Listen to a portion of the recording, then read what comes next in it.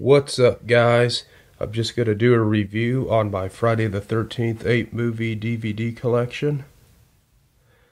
And as you all know, you know what today is. Oh yeah, that's right. Exactly what the title of the movie says. And it's October, which means it is Halloween month. So this has all 8 movies.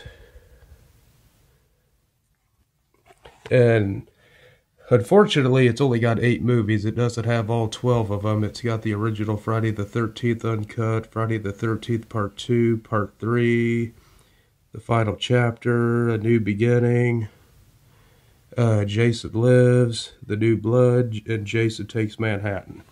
I kind of wish Jason Goes to Hell, Jason X, Freddy vs. Jason, and the reboot would have been on here, but you could only fit so many movies in one set, so I kind of understand. At least they got most of the good ones in here, though.